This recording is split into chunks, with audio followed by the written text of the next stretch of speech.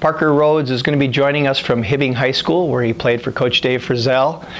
Parker is a 6'4", 275-pound offensive lineman. And besides being a standout 3-year letter winner and 3-year all-conference player at the offensive line position in football, he's also all-area in track and field as a thrower. Parker is also a good student, honor roll, National Honor Society.